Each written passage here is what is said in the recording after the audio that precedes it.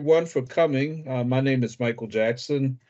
I am the active transportation planner for the Prince George's County Planning Department. And why don't we go through with a round of introductions to start off? And why don't we start with our two presenters? Uh, Irv, take it away. Sure. Good evening, everybody. My name is Irv Beckert. I'm Chief of our Highway and Bridge Design Division here in the Prince George's County Department of Public Works and Transportation. And I'll turn it over to Tiffany Jennings to introduce herself. Thank you, Irv. Good evening, everyone. My name is Tiffany Williams Jennings. I am also in the Office of Engineering and Project Management with the Prince George's County Department of Public Works and Transportation. I am the countywide bicycle and pedestrian program manager. And folks, feel free to jump in. I'll jump in. Hi, Vic Weisberg, Major Project Manager and Special Assistant to the Director, Office of Director, and I will turn the mic over to Samarita. Hello everyone, this is Samirita. I'm the Version 0 Program Manager at Prince George's County's DPW&T.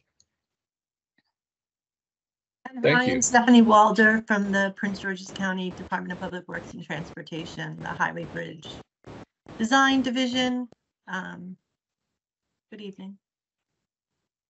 Good evening. Hi, Seth, would you like to introduce yourself? Let's see your face here. Sure, Seth Grimes with the Washington Area Bicyclist Association. Thank you. And Callie, how are you? Good evening. I'm Callie Crumpos here with the Capital Trails Coalition. Thank you, Callie. I see Emmett Jordan from Greenbelt. You're on mute.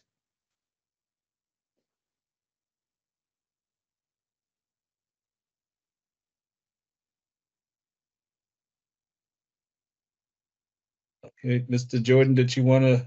Yeah, hey, good evening. How you doing? Nice to hear you. Thank you. Pleasure to be here. Mr. Walmsley.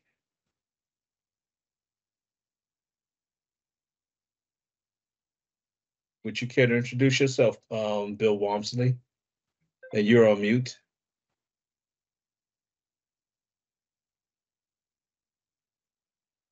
Okay. Yes, I'm Bill Walmsley. I'm a resident of the Seabrook area, also a member of the Solid Waste Advisory Commission for the county, and interested in trails, and I'm a WABA member as well. Welcome, and thank you for joining us. Bob, how are you? Bob Patton. I'm good. I'm the Trail Development Program Manager at the Department of Parks and Recreation, the other half of M-NCPPC in Prince George's County. And I'd like to introduce two new staff people that we have just hired at the Parks Department, totally focused to help on our trail work and trail projects. One is Sean Atkins, and the other is Ellen Huffman. Sean, I see your name on the list. I'll let you go next. Thanks, Bob. Yeah, hi, everyone. Yes, I just joined Bob's team, focused exactly on that, trails. I'm not new to the commission. I used to be in community planning, but very happy to work in a role solely focused on trail development. So welcome, everyone. Thanks. You're needed. Thank you, Sean. And Bob is your other colleague here? Ellen, are you on the line? If she's on with a phone number, I don't recognize it.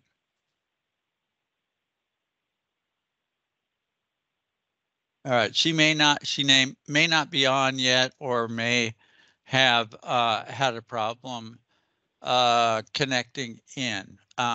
So I'll introduce her when she gets on later. Thank you, Bob. Hi, Jeff. How are you? Jeff Good, Lemieux? thanks. Yeah, Jeff Lemieux from Friends of the Greenbelt East Trail. And my only news is we're expecting to get those feasibility studies this month. Oh, that's good news. Wonderful. Wonderful. Is there anyone else on the line that hasn't introduced themselves yet? That Ken would be McCoy. me. Sorry. Go ahead. Sorry. Crystal, go ahead. Sorry. Good afternoon. Good evening, everyone. I am Crystal Saunders Hancock. I'm also working with Michael in the transportation planning section. Thank you guys for coming. Thank you so much, Crystal. Anyone else? Well, Ken without, McCoy.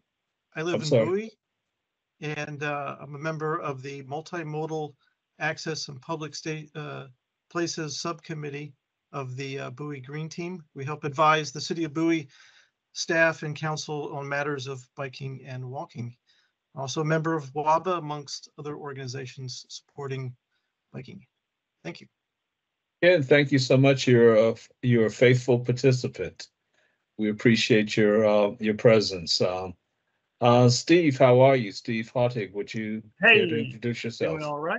I'm a resident of Riverdale Park, looking to just get involved and get my local governments and the powers that be making more active transportation options available to everybody. So that's why I'm here. Thanks so much, Steve. Anderson, Russ Anderson.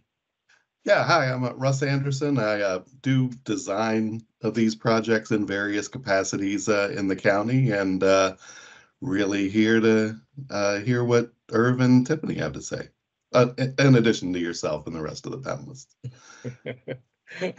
Thanks so much for being here.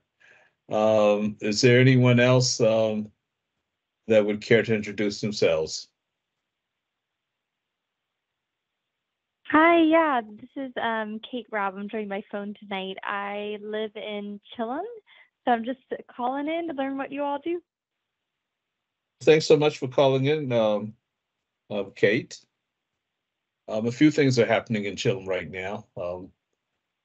So thanks a lot once again. Anyone else? I'll chime in. Hi, everybody. This is Sarah. Darren, I'm a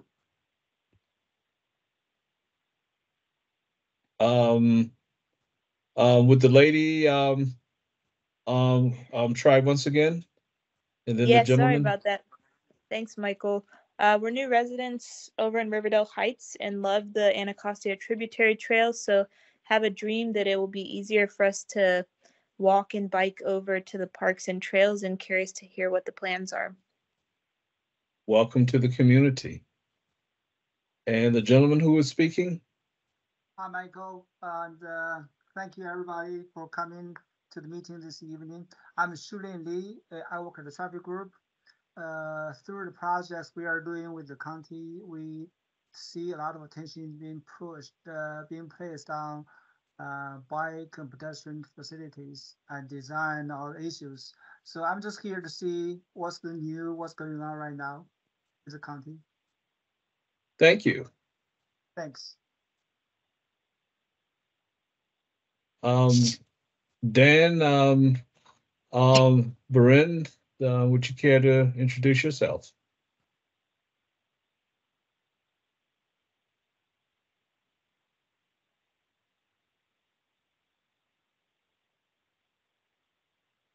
This is Jeff. Maybe he dropped off, but I can introduce him. He's also one of the founders of Friends of the Greenbelt East Trail and a Bike Maryland board member, among other things. He just put something in the chat. He just put something in the chat. I was just getting ready to say, Dan said he can't see the video, but he's from Riverdale Park, Bike Maryland, and Friends of the Greenbelt East Trail. So he's on, but he can't see the video. Thanks, Jeff and Crystal, for pinch hitting. Let's see, Elliot, your picture just popped up. You're on mute. Would you care to introduce yourself? Hey, folks, I'm Elliot Caldwell with the East Coast Greenway Alliance here in Daniel's stead, although I join these calls as well sometimes. He's on vacation, but I'm happy to be involved, and CTC board member as well. Thanks for joining us. Are we missing anyone? Actually, I'm just a fly on the wall. This is Balu Abdullah. I'm the webmaster for Prince George's Planning. I'm just here for tech support. And Balu, You're more than a fly on the wall. We thank you. You are who make us go. So thank you for coming. Thank you. And Bella, you're a fly who can fix anything that breaks down on this call. Yes, she is. Well, thanks for sharing. We're so glad to have you. We couldn't do this without you. Anyone else? This is Bong Del Rosario. I'm with the Maryland Department of Disabilities. I'm the Director of Transportation Policy for the department, and I am just here because I love to hear about new bike and pedestrian projects, and I'm also a member of the MBPAG. Thank you, Bong. I think this is your second meeting. It is. We're glad that you're a returnee. Thank you. Hi Anyone everyone, else? this is Valerie Woodall, new Associate Director for the Anacostia Trails Heritage Area. And I've worked on events like Trolley Trail Day in the past. So Thank you for introducing yourself and coming. Hi, this is Christopher Lawrence, resident of Fort Washington. New bike rider, so just listening for potential new places to ride that are safe. Thank you, Christopher, for coming. Joining us all the way from representing Fort Washington. No problem.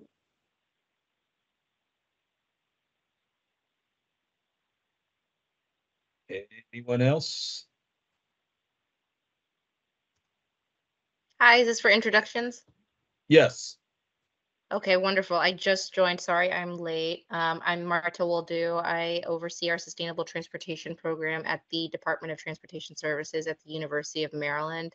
So good to be here. Thank you guys for hosting this work group. Thank you very much, Marta. I would love to talk with you offline about some of the work that you're doing and some of the things happening outside of the campus that will affect bicycling and walking. So glad you could join us. Excellent. Yeah, happy to chat.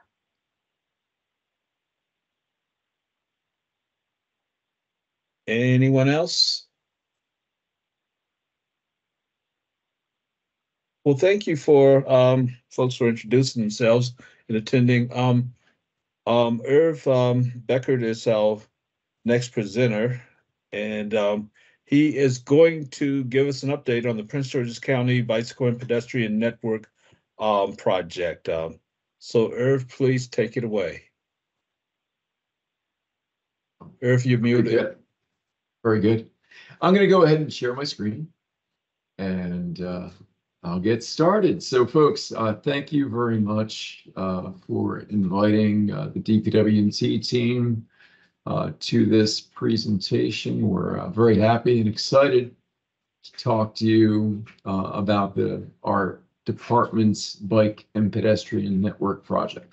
But first off, I just want to thank our county executive, our leadership, Angela Alserbrooks, our agency director, Michael Johnson, the deputy director, Oluseyi Olubenle, and Kate Mazzara, our associate director, for their support on this project. Again, this is a really exciting project that's been in the works for quite some time, and we're now getting ready to do what I love doing, and that's engineering solutions. So just a few quick housekeeping rules. If you have a question, if you wouldn't mind putting it in the chat. So use that chat function, type it in, we'll answer the questions in the order received in the time allowed. I'm sure everybody will have a chance to address everybody's questions, but really, if you'd like to have a detailed follow-up, we are very happy to meet with you separately. I'm going to provide my contact information, my project manager's contact information at the end of this, but I'll give you my cell phone for quick reference. It's 508-9610.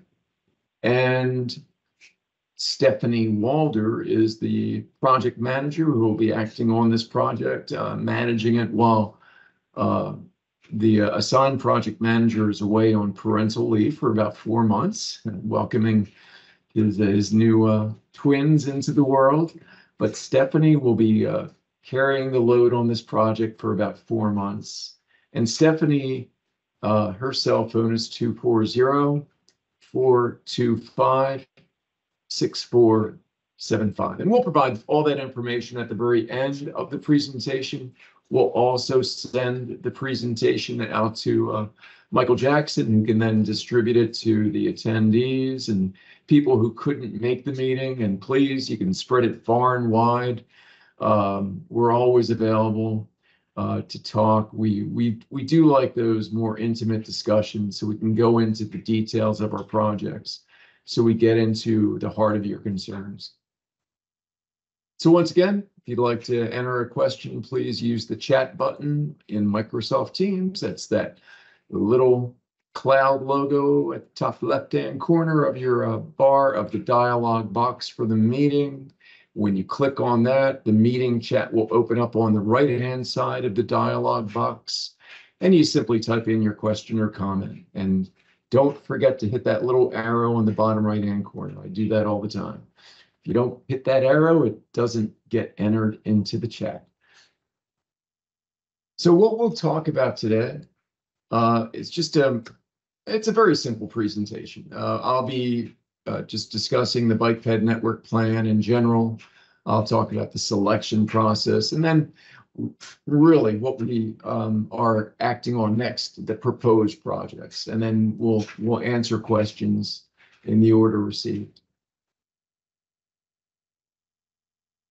So the bike and pedestrian network plan, it identifies projects that are intended to address those missing links in the existing pedestrian and bike infrastructure on county and state roadways, which would improve connectivity and safety. Now, the recommended projects implement safety measures, which are components of our Vision Zero Prince George's strategy. And this is the result of a collaboration with many individuals, many teams. We're very proud to work with this group, also with the Maryland National Capital Park and Planning Commission. We're very proud to work with the Metropolitan Washington Council of Governments, and of course our partners at the state, the Maryland Department of Transportation, State Highway Administration. So we in coordinating with Park and Planning, there was a desire to understand this vision in terms of the Master Plan of Transportation, which is under development by our partners at Park and Planning. We wanted to also tie it into the bike and ped plan that for the National Capital Region that's established by the Metropolitan Washington Council of Governments. And we also utilized M.SHA's context-sensitive pedestrian safety action plan. So that really informed what we did. Again, it's a real collaboration between public and private partners, and you don't ever do these kind of things alone. So that's why we're so appreciative of you being here, because you were part of this process. So we would select projects based upon public input. This was a very aggressive public input effort. We performed public outreach for this plan that included, during the first year of the pandemic, we did an online survey of the community. We obtained over 1,200 responses where individuals discussed and responded to questions concerning their biking and walking practices in Prince George's County. The information obtained from the survey was used as background information for our plan. And we did present the plan to the public at the ATAG meeting. And attendees had an opportunity to comment on the map at that time. We also presented it multiple times via the Prince George's County Bicycle and Pedestrian Safety Advisory Group at various meetings as the plan was being developed. So during this planning process, we heard a lot of comments. We reviewed existing bike and pedestrian infrastructure. We analyzed crash data, and this helped us develop project needs. And we use a very regimented selection criteria process. We wanted to be really consistent and be very objective in the way projects were selected. Because there are so many needs in the county. It is important to look at what is needed in the context of every other bike and pedestrian network need. So we screen the projects using this project prioritization matrix, and we worked with our consultant teams on utilizing as the template the Transportation Research Board's Active Transportation Priority Tool Guidebook. That was an excellent resource for us. And you'll notice there are 4 criteria or categories of criteria: potential demand, safety, connectivity, and equity. Those are 4 things that we hold dear in this department. And I really, really like the potential demand element, because so often sidewalk and bike facilities and transit measures, for that matter, they're often undervalued and disregarded because the measures that are often taken are based off of existing demand. And if you keep living in that world of existing demand, you'll never advance any project. That speaks to modes outside of the standard vehicular mode. So the potential demand factor was really important in prioritizing roadway segments where everyday bicycling and walking could potentially occur. So we believe that this helps in starting our process of creating a complete connected network to transit facilities and other activity centers. So the result of all this, and this is really what I wanted to focus on. This is what me as, being the nerdy engineer, I really enjoy, and that is delivering projects. As much as planning is a vital component of starting this, and it is absolutely critical, because what it does is it gives you credibility that the project actually is meaningful, that it's going to deliver something that really does meet the need for the community. Financially, it's a good fit for the county's budget, which is stretched thin, which is challenged, but it allows us to defend the investment, which is going to be extremely high for this project. So we have developed a story map. We just published the story map to coincide with the beginning of this engineering effort. The story map was developed some time ago as the project in the initial planning phase was underway, but now we've made it public. So this link we will make available. You will be able to click on the presentation link, and you'll be able to go into and look at this web map. So what I'll do now is I'll actually go to that web map. So I'm going to click on this that link. That takes me right here. And this is a story map. This is just a beautiful little tool that our friends at Esri that develop ArcGIS Pro and ArcGIS Online, they have we've been able to leverage that tool and create this nice storyline that describes completed projects, describes the comment portion, how and what those comments were, the project selection process, and then, very importantly, the selected projects. Oh, and by the way, it does have contact information at the back end. You can now contact myself and my project team. But I would like to focus on our projects. And right now, we have selected 15 projects, and they cover multiple parts of the county. They are highlighted in these kind of fluorescent colors throughout the county. You will see them. And they look like these small squiggles, but they cover extremely long roadway corridors. As an example, we have Brinkley Road from St. Barnabas all the way to Temple Hill Road. That is a long stretch of road, several miles long. And as an engineer, I know that when I enter into a project and it's several miles in length, it can be exceedingly expensive to deliver not just the bike and pedestrian improvements, but all the other amenities that we'd like to attach with it. So these 15 projects that we've identified, we are going to be looking at transformative changes on the roadway corridors, more than just bike and ped facility enhancements. We're going to look at LED street lighting, elimination of travel lanes where it's possible. We will look at, as a result, we're going to have to do some detailed traffic analyses to confirm that if we drop a travel lane, that we can defend it. That's a very important and, again, transformative measure.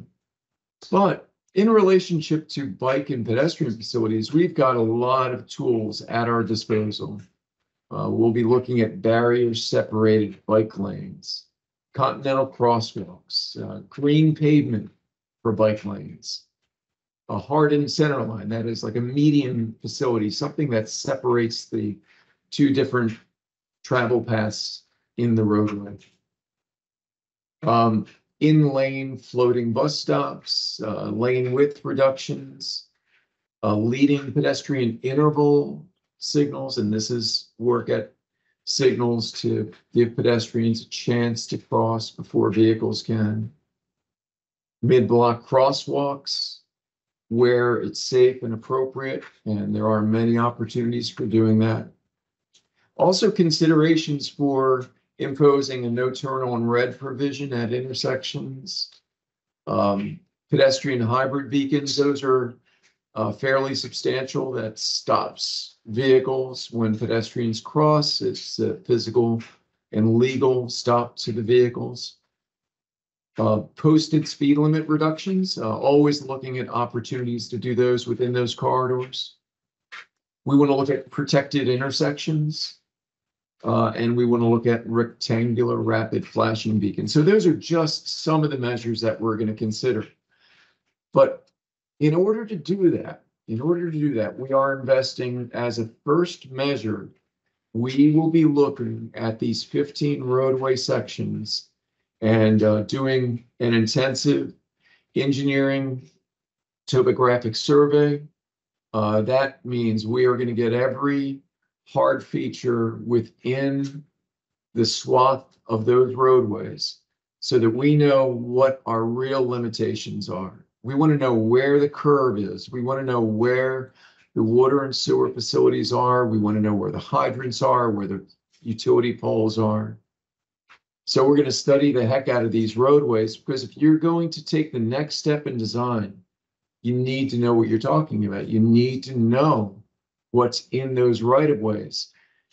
We're going to do a right-of-way mosaic where we actually define property corners very precisely, because quite often designs and the success of designs, they hinge on sometimes not just feet, but excuse my cat as she walks across the screen. So our surveys tell us where the property lines are, and designs, they hinge on the success of where those property lines are, because if you are 1 foot away from your property line and you've just got a little strip of land there, you don't have enough room to build a sidewalk. That's important to know. However, in many cases, we're going to find circumstances where we've got opportunities to build a multi-use path, to build a more expanded sidewalk, to build a cycle track, to build a real buffered bike lane, where you've got hard features protecting the bicyclists. But you need to know where your right-of-way is. That's got to be a known commodity.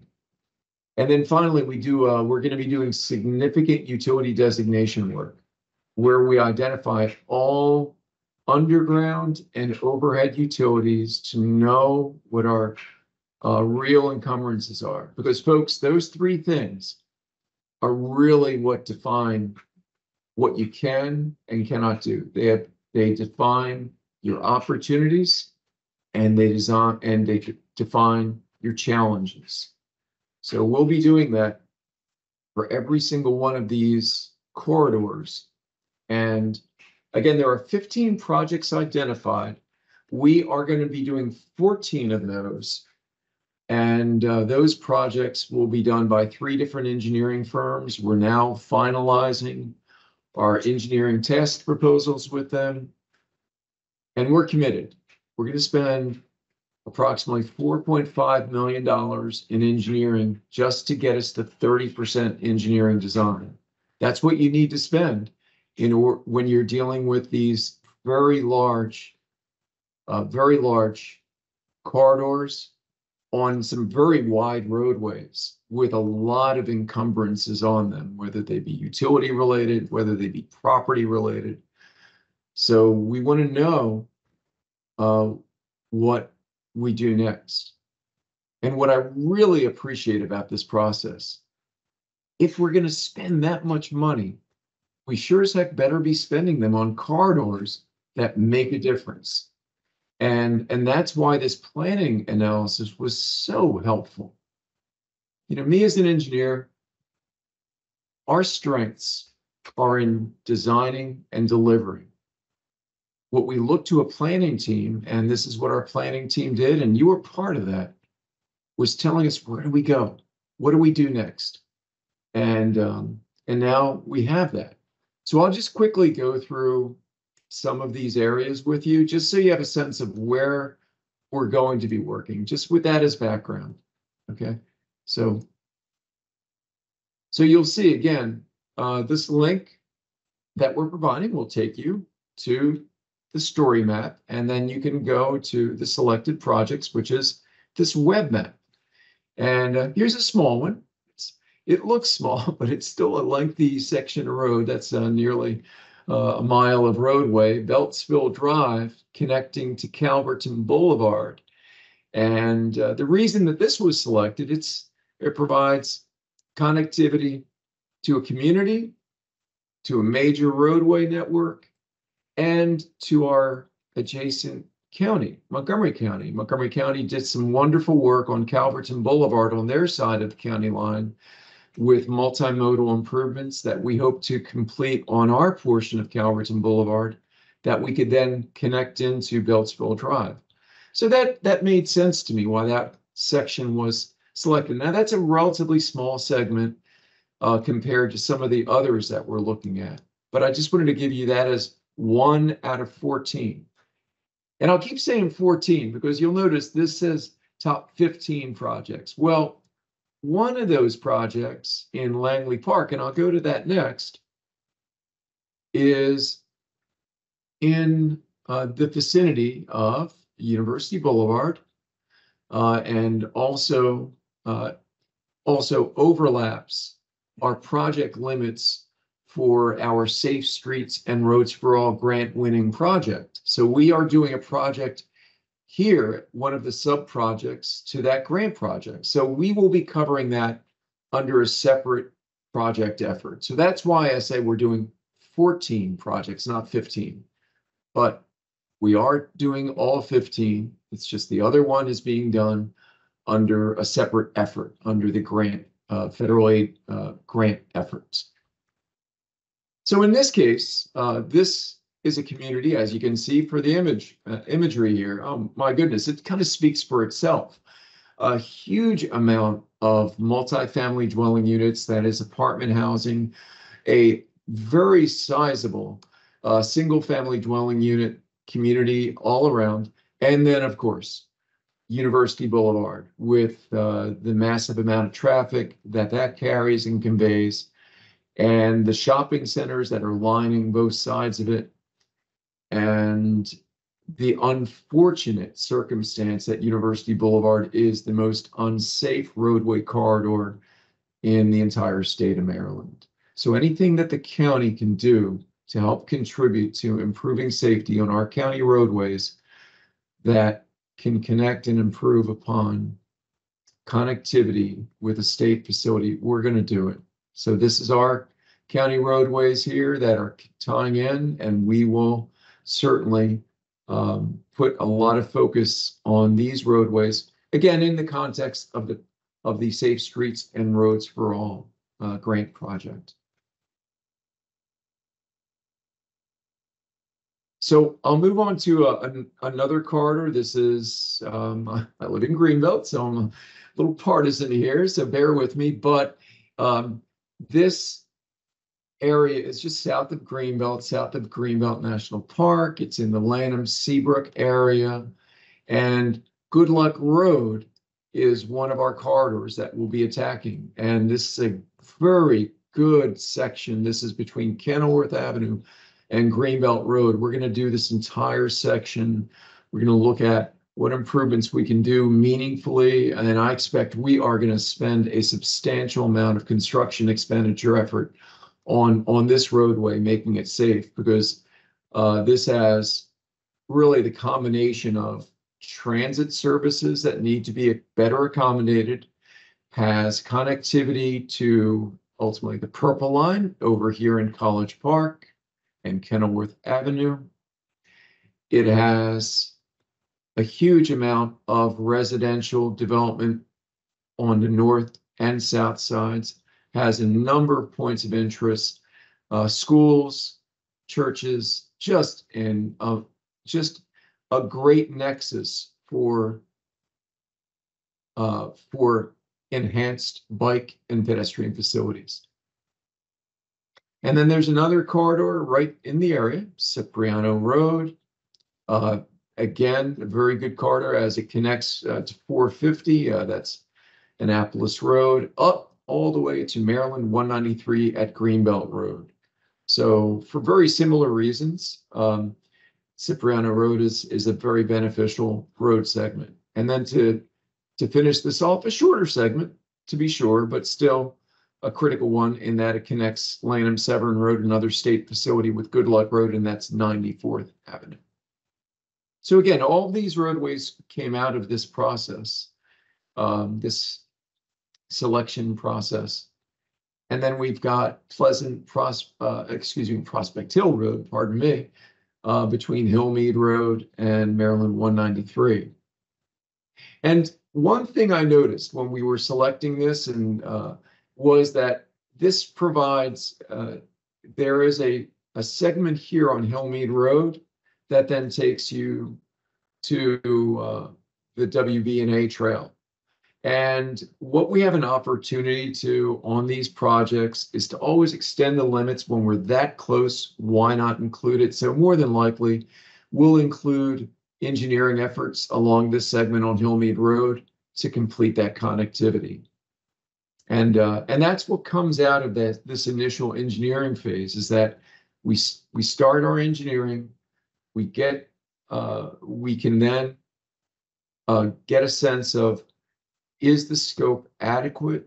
And then we can add to it in small pieces, but not significant. We do need to stay within our project scope for the most part, but we can always add small segments like this because it's meaningful.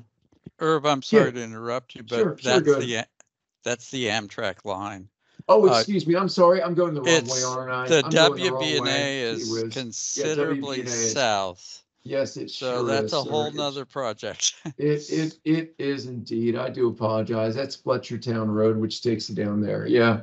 your point well taken, because that's down by Mockingbird Lane. Yeah, excuse me. So, but doesn't I'll make Fletchertown Road have some bike lanes on it already? It has portions a of it shoulder too at the connection with High Bridge Road. And it connects you to the WB&A. But I do want to just state that this segment here, the point that I wanted to make was that we have opportunities to expand on limits when we find that there's like a logical nexus. So point well taken, Bob.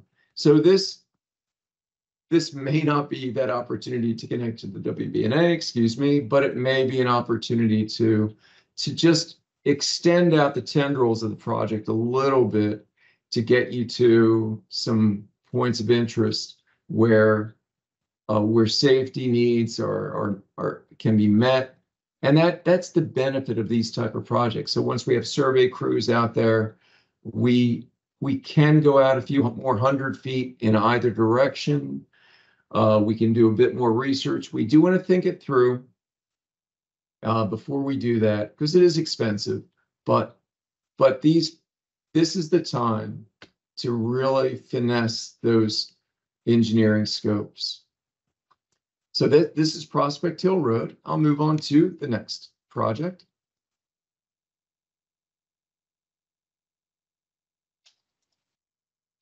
So down in the Forestville region, we're doing a lot of work in this area because Marlboro Pike while University Boulevard as a state facility is the worst actor, that is, as far as safety, the highest number of pedestrian crashes in the state of Maryland. Marlboro Pike, as far as county maintained roadways, is a roadway that has the unfortunate notoriety of having the highest level pedestrian crashes that is a county maintained roadway in Prince George's County. So we've been doing multiple efforts here. We're doing 3-phase projects on Marlboro Pike, but this provides good connection to that. So this project is not on Marlboro Pike, but connecting to it. And this is Donnell Drive.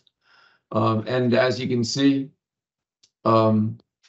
heavily commercialized in one sector, heavily residential in the other. And that's really the mix, similar to what we said about Langley Park, that we're trying to address in as safe and effective a way as possible to enhance the bike and ped facilities in those corridors, to improve the conveyance so it's safer, slow people down, neck down the roadways, look at road diet opportunities, look at lane elimination opportunities, look at opportunities to change turning radii at intersections. So there's a lot of work that can be done in these roadway corridors that enhance bike and ped safety, and they put them in the right context for these communities. But you need to make sure that you know what your existing conditions are, and that's what we're doing as a first measure. All right, so Iverson Street is another section, a good opportunity to enhance connectivity between Wheeler Road and Owens Road. We're on the connection and on the approach to our bordering jurisdiction, Washington, D.C. And this is just a great opportunity to enhance a different type of facility here. This is a roadway that suffers from high-speed issues, high-speed concerns, and the way you attack that is by looking at the road structure itself and what can we do differently to this road to improve safety and also add those bike and pedestrian facilities.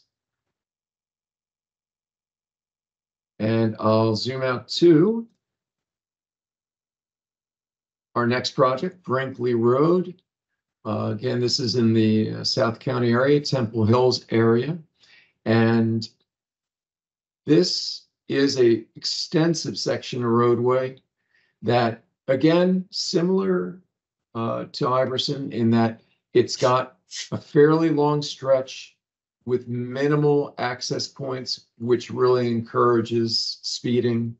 And therefore, everything is context sensitive in what we do. We want to improve and provide those kind of bike ped facilities, but we also want to look at what we can do to slow down traffic on these kind of thoroughfares. Allentown Road and Old Branch Avenue. That's our next big segment. That's in green here. That is, again, Clinton, Temple Hills area, and Camp Springs.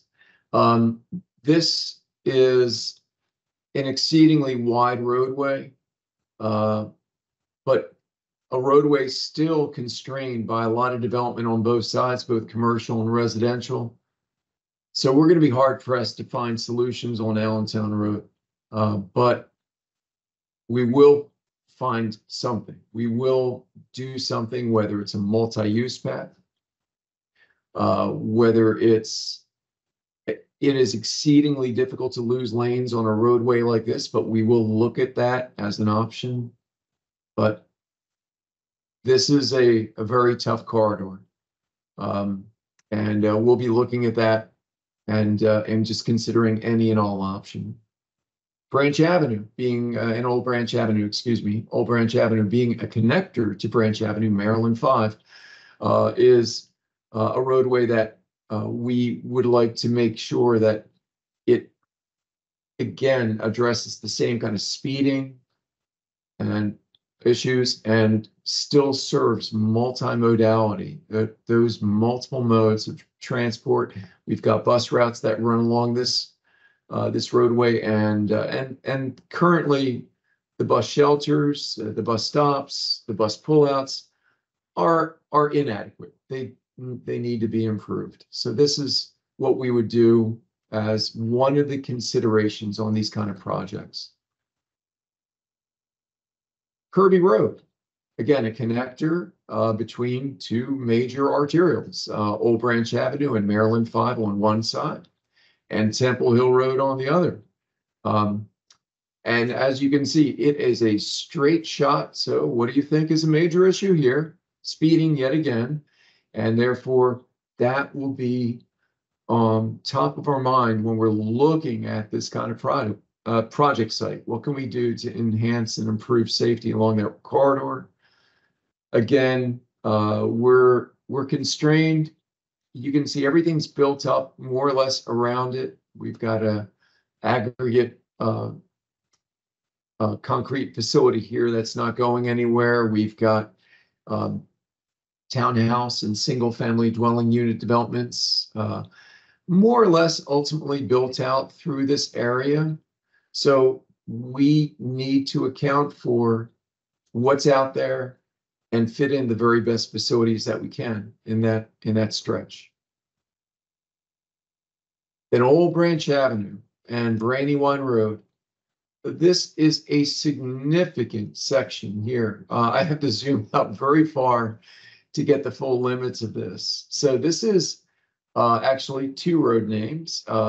Starts off as Old Branch Avenue at Kirby Road, and then it runs down and it becomes Brandywine Road at the intersection with Woodyard Road. And we are going to run this project all the way down to and past Piscataway Road.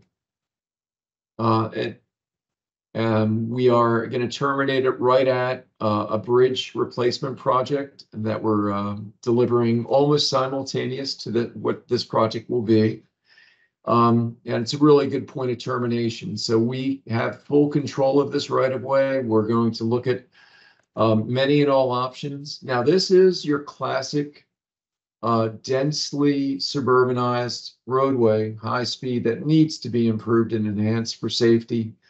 So many of our roadways, as they grew up over time, the bike and pedestrian facilities did not keep up. So we're going to be determining what we can and cannot do. I think in this case, To make this project successful, we'll more than likely have to purchase right-of-way as we go along this corridor to build what we need.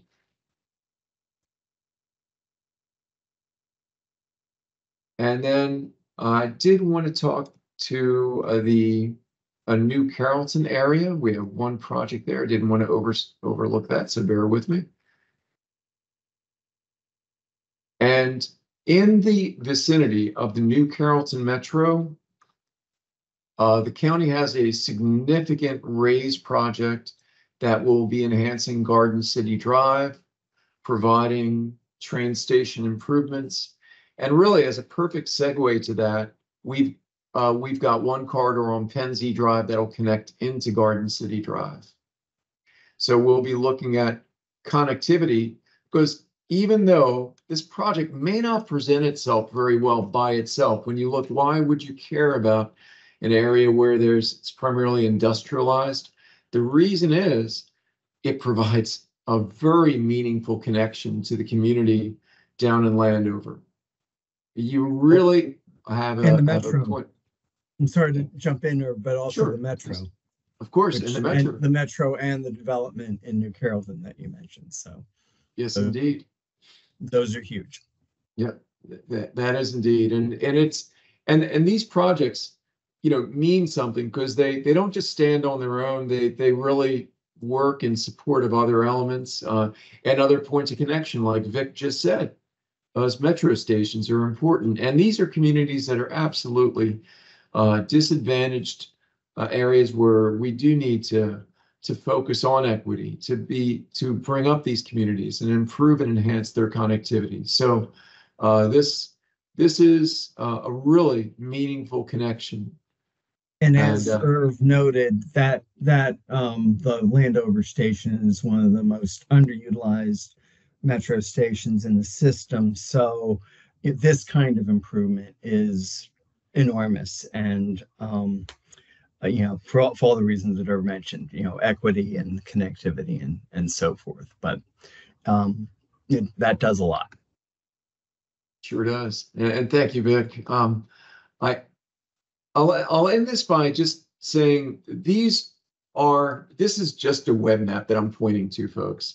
So I want to have more to offer, and we will, but you have to give us time. We have to, and I'm going to now go back to my presentation. We are just initiating the engineering design. And we have 3 consulting civil engineering firms for these 14 sites. We are distributing the workload amongst them. Again, our initial goal is to do intensive survey work, intensive utility designation work, that is identifying all the utilities, and intensive right-of-way mosaic work, that is identifying all the right-of-way encumbrances. Once we get those existing conditions plans back, we will then complete all of that by early 2025. We will then move very aggressively into preliminary engineering design. That means we will be drawing a variety of different design alternatives for each section. We'll be identifying and grouping projects in categories.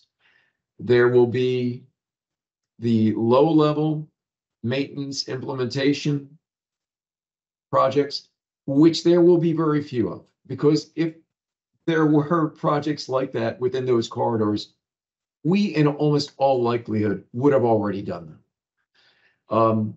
But then there's the mid-level capital improvement projects. And these are projects which are smaller scale, where we put in a rapid rectangular flashing beacon, where we put in a traffic signal where none exists, or we upgrade or enhance the way traffic signal functions. We update it with pedestrian signals.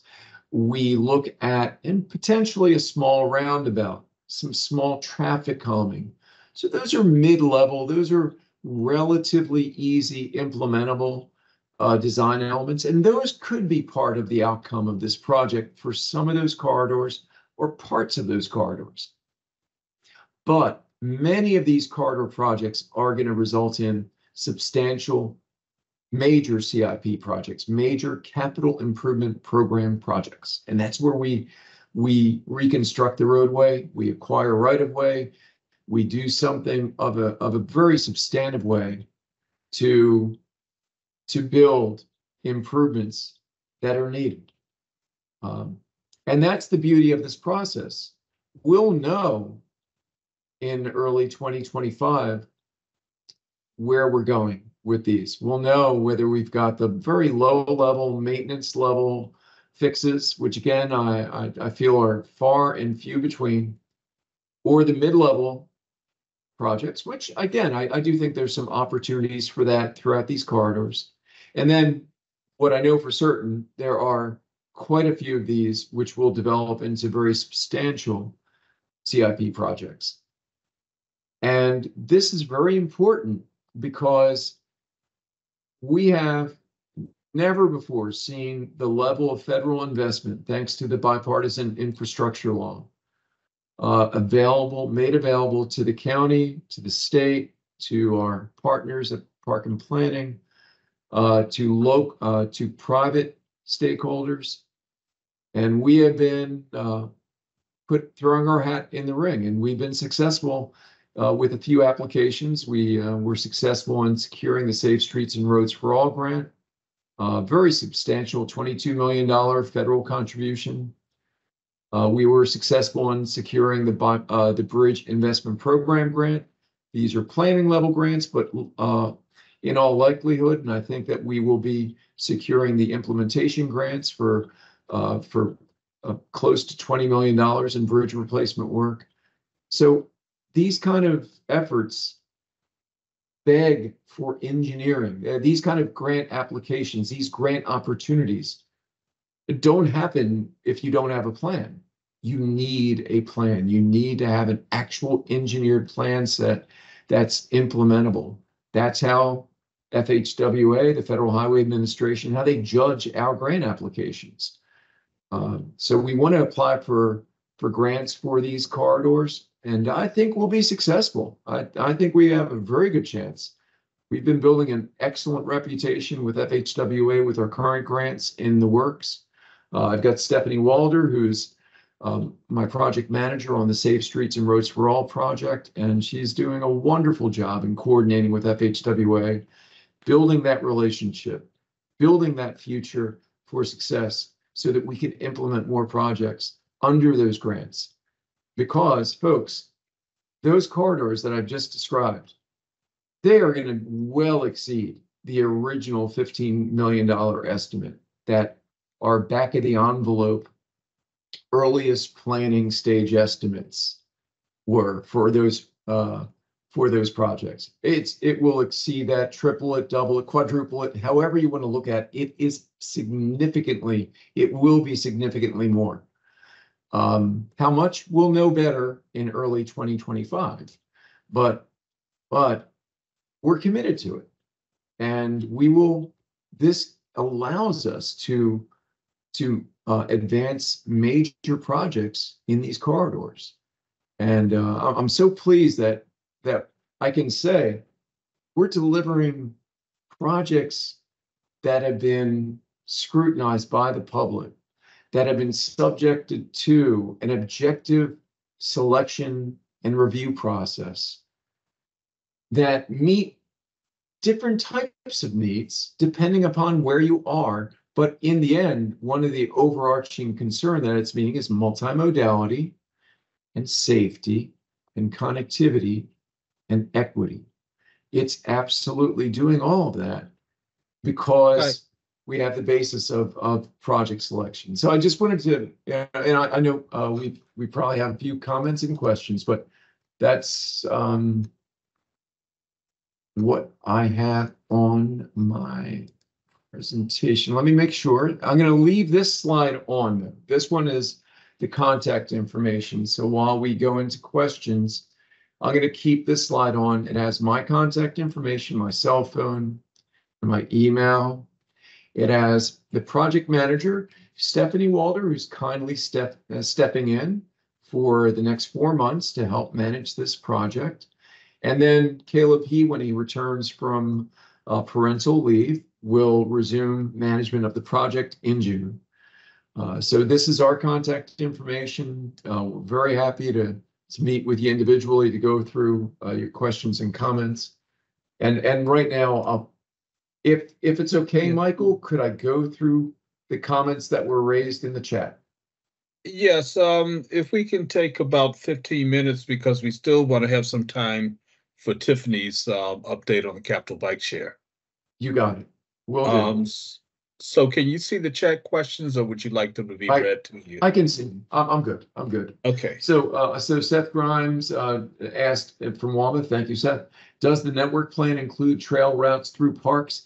Not this network plan. However, and as Russ Anderson can attest to, our projects, they often come very close to parks or trail segments. And we're very happy to build short connections. I'm not saying that we're going to build 500 linear feet of trails, but we've done it before where we've gone maybe 100, 200 feet out to the next trail, as long as Park and Planning, normally they are the owner operator of the trail system. As long as they're amenable to that, we're happy to do that, because yeah, we do recognize connectivity is a big piece of this. Thank you. Sure. And the next question from Sean Atkins: is it possible to share the selected projects map URL in the chat? Absolutely. So I will put that in the chat in just a moment. And Irv, you're good. I'll stop you right there. Yeah, no, you're totally fine. It was already posted in the chat. Thank you very much to Dan for participating that. Yeah, awesome. Thank you.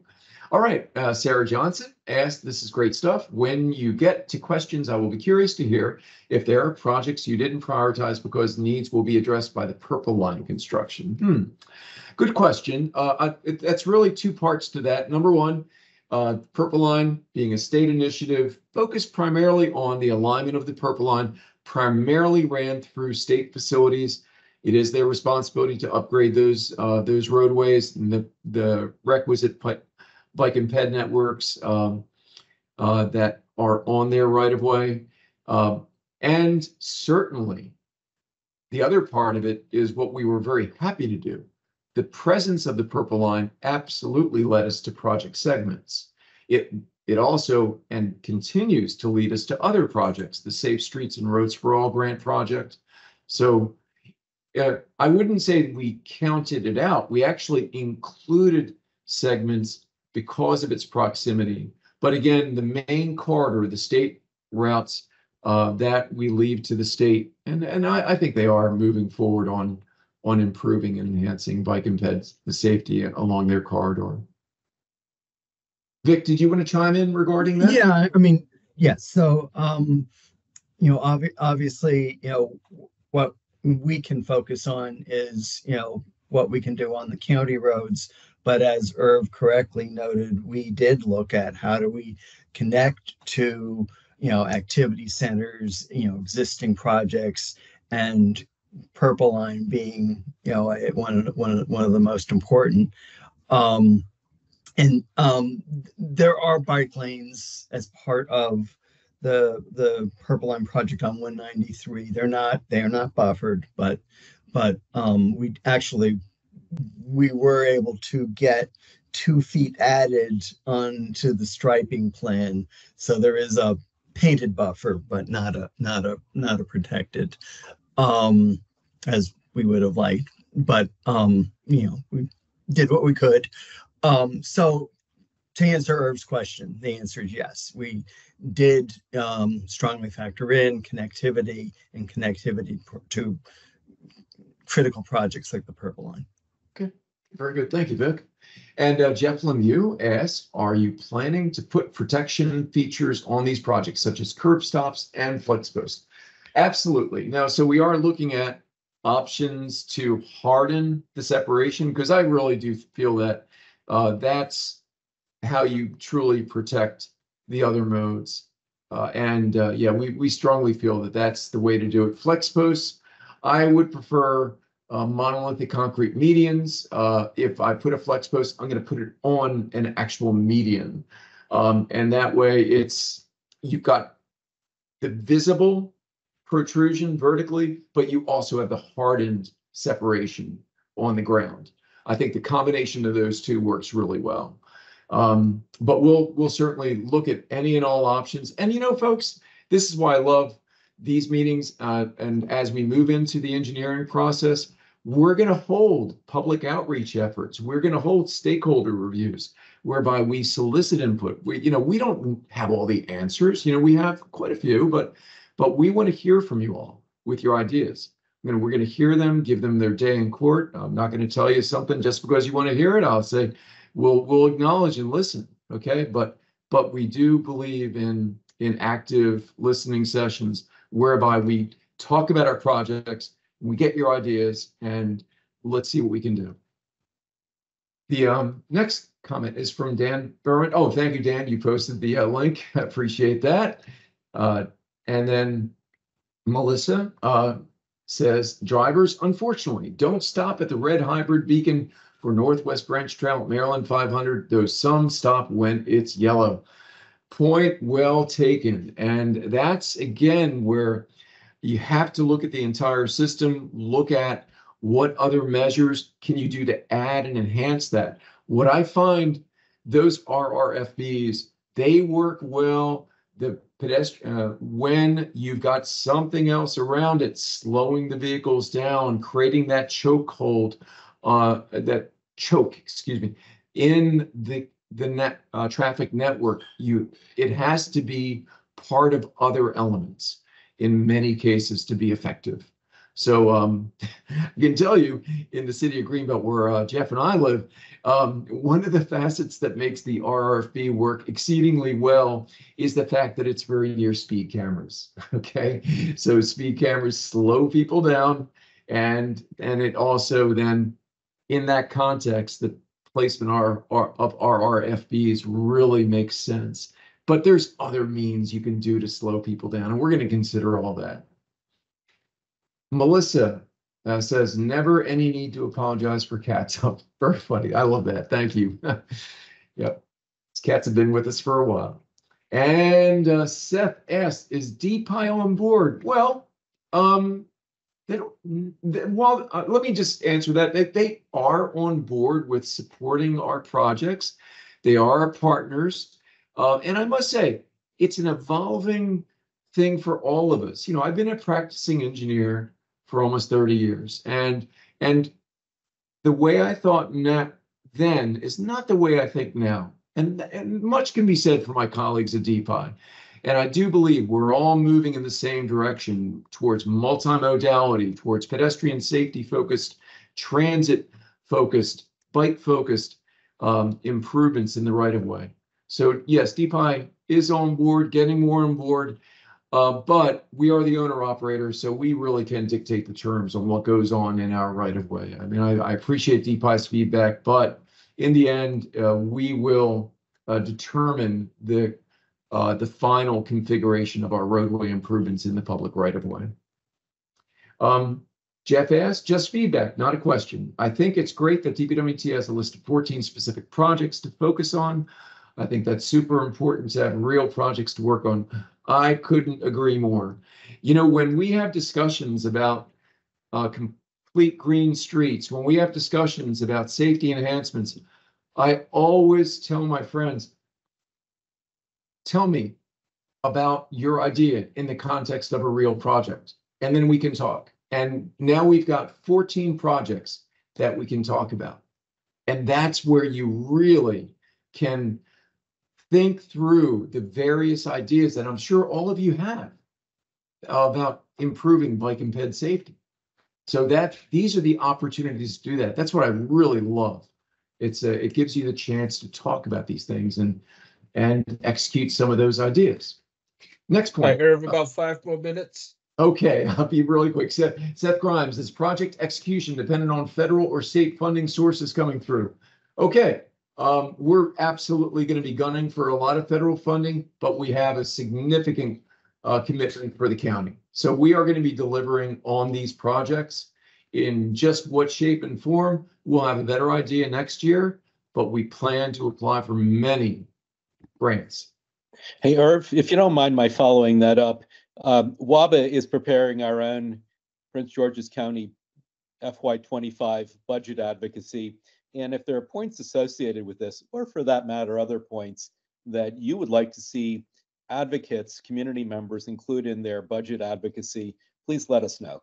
Oh, thank you. We appreciate that. Absolutely. Because our budget comes from a political entity. So yes, and advocacy from groups such as yours always helps. So yeah, let's talk, and let's definitely talk about it in the context of these projects. And Yes, that's what I was gonna add is if we can talk sort of before you make the official list and have a conversation. Our and advocacy, how we can tie stuff together. If you don't mind my addressing community members on this call, our advocacy plans do extend to trying to arrange meetings with county council members where we will include their own constituents. And if people would like to participate in that, you should drop me a line. I'll put my email address in the chat. Thank you for the opportunity to pitch that. Thank you. Thank you, Seth. And just 2 more minutes, I know. So Marta Waldo says, thank you for selecting Langley Park and your work on University Boulevard, such a high stress area. Thank you kindly. Jeff Lemieux, Good Luck Road is super important because it has safe parkway and beltway crossings. Absolutely. Concur. Bob Patton says, very key point, Jeff, thanks. That is Amtrak, not WB&A Trail. Thank you for pointing that out. Bob. Dan Burrand, where these projects start and end at the M.SHA maintained road, will there be any opportunities to improve the intersection with M.? That is huge. That is something we're absolutely going to talk to the state about. I got to say, sometimes we actually shy away from that on many of our projects because of the difficulty. But here, we're going to leave no holds barred. We are going to talk to the state about what we can do at these intersections to improve them and see what's realistic, what's not. I have to respect the state. They are their own owner operator, so they have to be part. They need to tell us what's realistic and what's not. But I absolutely will make that part of the project consideration. And then finally, Prospect Hill would provide a great connection to the Greenbelt East Trail, 10-4, also a big church there and new housing and lots of opportunity to help connect to transit and our hopefully future trail on 193. Yes, indeed, Jeff. Support that. As a footnote, the Iverson section is also part of a this is from Vic Weisberg, is also part of a transit project to add queue jumps and facilities to enable high capacity transit. Folks, we have quite a few other comments, but I want to respect what Michael's asked me to stick to and to give Tiffany Jennings an opportunity to speak about the bike share program. You've been very patient with me. Folks, if I could ask you, if you'd like to reach out to us and have these questions, could you kindly reach out to me with those questions specific? And it doesn't have to have been posted here, whatever comes to your mind. And what I'd like to do is set up a follow-up with you so we can talk. Just give us time to do that, but reach out to me and we'll take it from there. And with that, Michael, I'll turn it over to you, sir.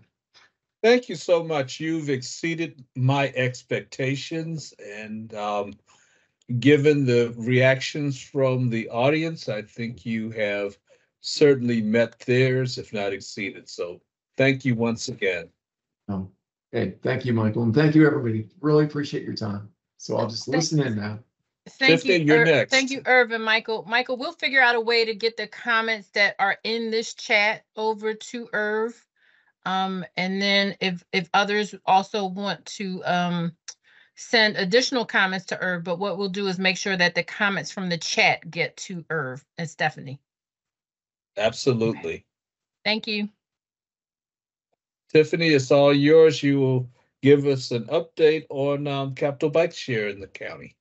Okay, well, great. Well, thank you, Michael, and excellent presentation to my colleague, Irv. Again, my name is Tiffany Williams Jennings. I work with the Department of Public Works and Transportation as the countywide bicycle and pedestrian program manager. I also manage our capital bike share program, handling the operations side of capital bike share. And so Michael reached out and wanted us to provide an update on what's going on all capital bike share. And so I will do that in 5 minutes because I know you all are supposed to end at 8:30 and it's 8:17 and we want to allow time for questions.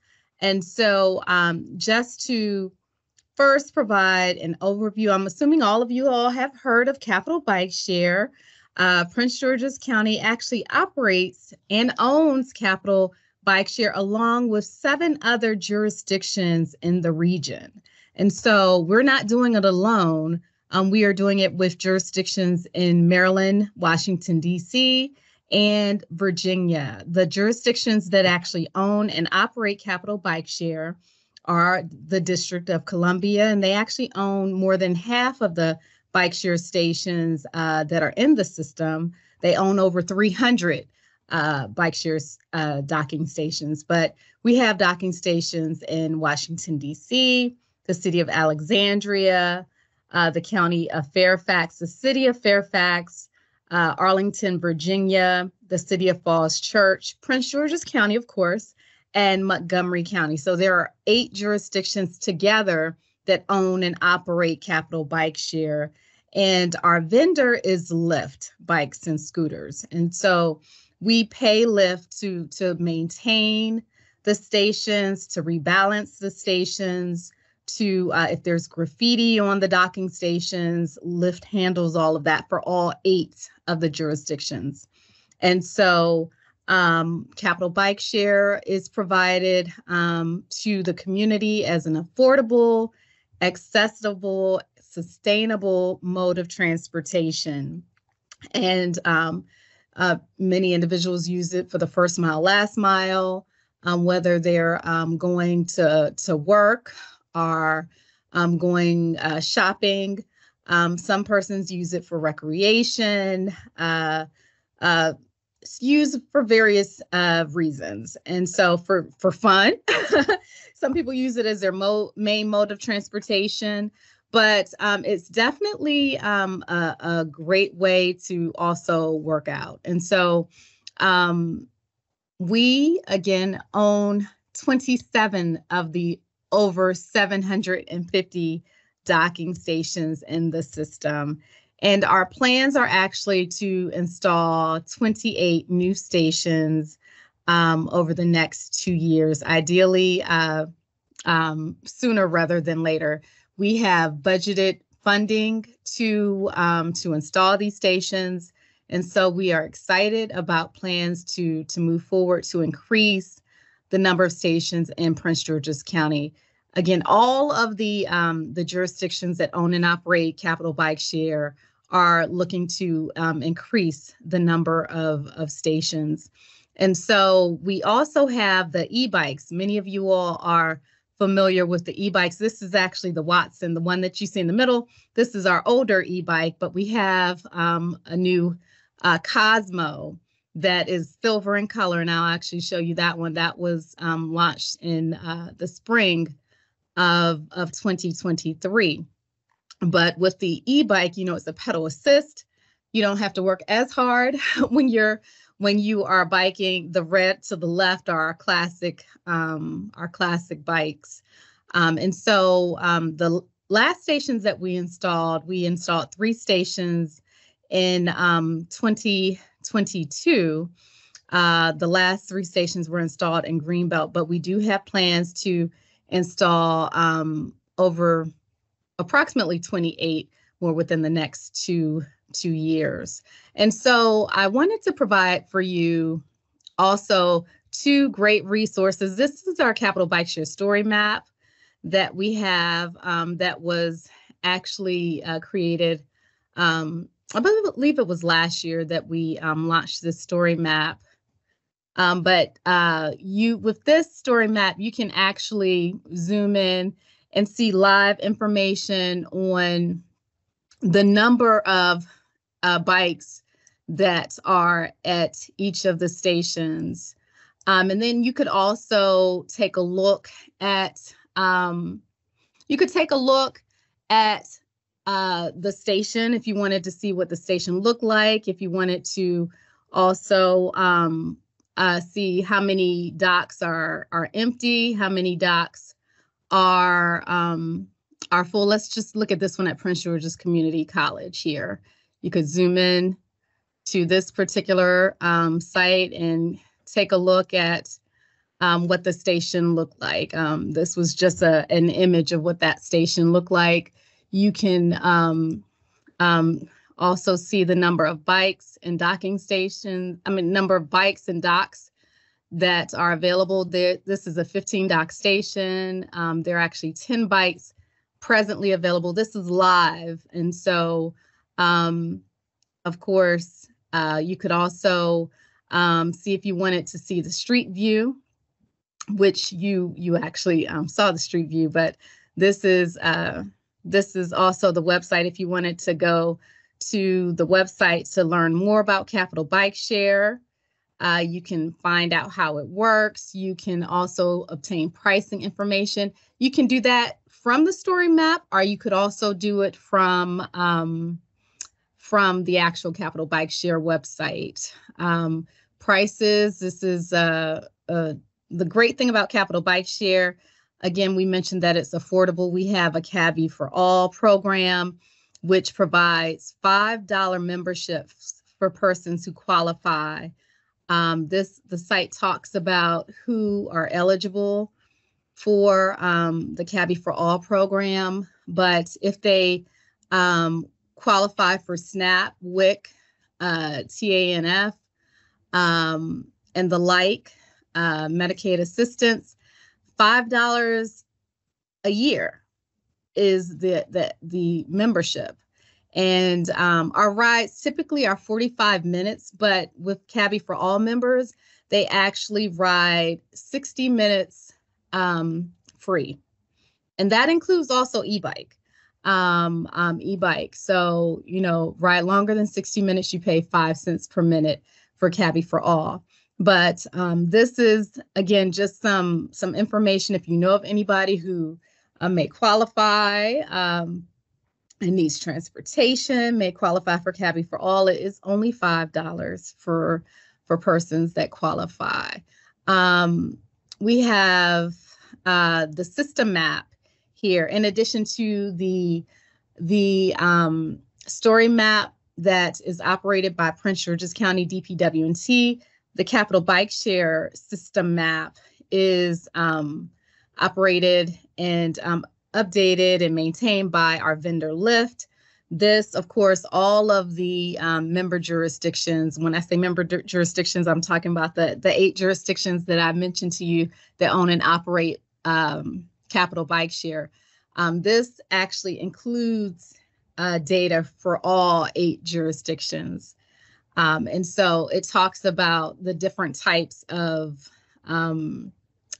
memberships that we have on this site. You have the system map, you have plans and pricing, you have the ridership experience, and then I think we actually have, I think I have a picture of this is our Cosmo bike. If you have not tried the Cosmo, it's an amazing ride. Michael, I believe Michael tried Michael, did you try the Bike to Work Day? We did have this. You did. Yes. We did have the Cosmo at Bike to Work Day. And we plan to have them again this year, but it's a sweet ride, really nice. You have to do very little work on this Cosmo. It does all the work for you. And so we're excited about getting 1,000 new Cosmos in the system. The great thing by being in a system that's not just one jurisdiction, but 8 jurisdictions, we all benefit. So we plan to buy Prince George's County 30 more Cosmos, or we plan to buy 30 e-bikes, 30 Cosmos this year, but DC is buying 1,000. And so those thousands of Cosmos will ride through the system, all 8 jurisdictions. So all of the jurisdictions get to benefit, and all of the users. So if you get a Capital Bike Share membership, you are able to access bikes, not just in Prince George's County, but in all 8 jurisdictions. Again, it's connecting you from one area to the next area. And so that is pretty much, let me go back to my story map real quick because I wanted to provide for you. Again, this is the site. I can drop it in the chat for you, but this is the list of information here. We have a list of resources, the Capital Bike Share website, how it works, pricing information, the equity program, transportation hub, and plan your Capital Bike Share route, and Google Maps. Google Maps actually recognizes Capital Bike Share, and you can find a Capital Bike Share station using Google Maps. My contact information is here to the left if you have additional questions. But Capital Bike Share, Capital Bike Share is doing really well. Last year was one of our best years. October actually was the highest ridership month overall in the system. And again, when I'm talking about ridership, I'm not just talking about in Prince George's County, but system-wide, because there are 8 jurisdictions that own and operate Capital Bike Share. But we definitely look forward to increasing our stations from 27, adding 28 more. That was one of the questions that Michael had, so I wanted to make sure I touched on that. 28 new docking stations are coming online within the next 2 years. College Park is going to have 3 of those stations that actually is going to come online before the end of this year is our goal. And so, and again, 1,000 new bikes system-wide is our update. Tiffany, thank you. I think we have time. Well, let's make time for one question from Mayor Emmett Jordan of Greenbelt, who asks, we've waited for years for the implementation of Capital Bike Share in Greenbelt. We now have 3 stations, but we need a docking station at our metro station to complete the network for Greenbelt College Park area. When can we expect this to happen? Great news, and a great question. The 28 stations that we talk about, those are planned. Greenbelt is one of the stations that will benefit. Greenbelt Metro is one of the stations that will be installed. And we're saying within the next 2 years, which gives us a little more room. Our goal is to install it before 2 years, but we do have funding for that. And the Greenbelt Metro Station, as well as the area Hanover Parkway near Eleanor Roosevelt High School, that is the second station that will be the second new station. So there'll be 5 total in the Greenbelt area. But within the next 2 years, ideally much sooner than that, we do have funding for it. So it is coming. Thank you so much, Tiffany. You've provided more information than I thought you were going to be able to. So in 5 minutes, actually it was longer than 5 minutes, but yeah, well, you've exceeded our expectations. Thank you. Thank you so much. Well, we're at 8:31. I just wanted to make a brief mention that Bike to Work Day will be on Friday, May 17th. I put a link in the chat, so folks who are interested can register and show up and get your T-shirt and bring our numbers up. For the first time, I'll be manning the Prince George's County Planning Department's National Harbor Pit Stop. And Tiffany, I believe, will be doing a bang-up job as she usually does over at go ahead, Tiffany. Largo Kettering Perrywood Community Center. So after you leave Michael's pit stop, come on over to Upper Marlboro to the Largo Kettering Perrywood Community Center. Bike to Work Day pit stop. Get your swag bag and some great LED lights, and join us for a fun time. I have one quick question, Michael, if you don't mind. Go ahead. Somebody asked a question for Bob Patton. That was Ken McCaughey, who asked about any updates on the WB&A bridge. I'm curious myself, Bob. Can you give us an update? I can. WB&A Bridge has gotten a green light from SHA to with regard to the issue of the snafu with buying U.S. steels and certifying it properly. So I was out to the site yesterday, and they haven't started building the bridge yet, but they have the go-ahead, and so I think they're going to be getting themselves organized to start putting pieces together. We don't have a date yet, so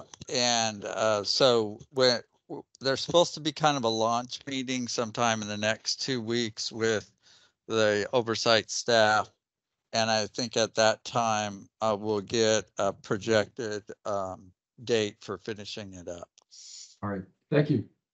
I would like to mention, it's a small thing, but our maintenance department has gotten excited about having the those little toolkit stands that you can locate out in the outdoors, and so they're putting 5 or 6 of those in various places on the Anacostia River trail system. And we are wrapping up our final comments for the wayfinding sign system for the Anacostia with our consultant, and so we hope to start moving that to procurement this spring, and then to construction. Thank you so much, Bob, for those updates, especially with the bridge. And I'm so glad that you guys are enjoying bike repair stations. I believe that's what you were mentioning on the trails. Anyway, new staff is also with some staff in a different division are going to be purchasing and installing about 20 bike and pedestrian counters along the trail system. So we're like Tiffany, long planned things are finally starting to move, and it's helpful having more staff to keep multiple things moving. Herb knows all about that. Bob, that is excellent news. I'll be looking forward to hearing reports on the counts at various times and getting a record on that. It is about 8:35, 8:36. Thank you so much, everyone, for hanging in there. Thank you for our presenters. And Bob, you always give us great information. Keep up the good work. Seth, thank you for your advocacy and interest in Prince George's County, along with all the other folks that are here that are interested in what's going on and who give us their feedback. Have a great evening, and as Crystal mentioned, Irv, we will be getting the rest of the comments over to you. Hey, Mike. Yes.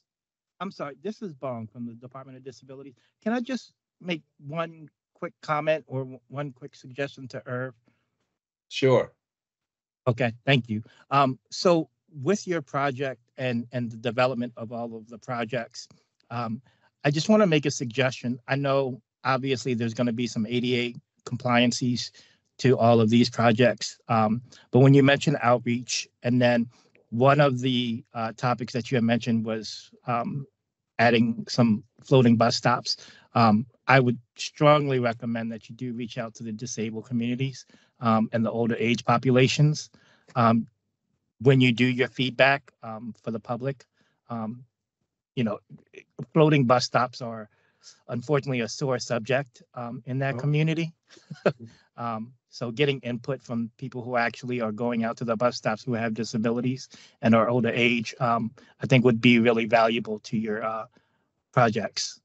Oh, I love that. Could you kindly email me some contact information? I'll make sure that we add that to our list of interested stakeholders. And yeah, that's a wonderful recommendation. I appreciate that. Sure. What I'll do is I'll put my email in the chat really quick, okay?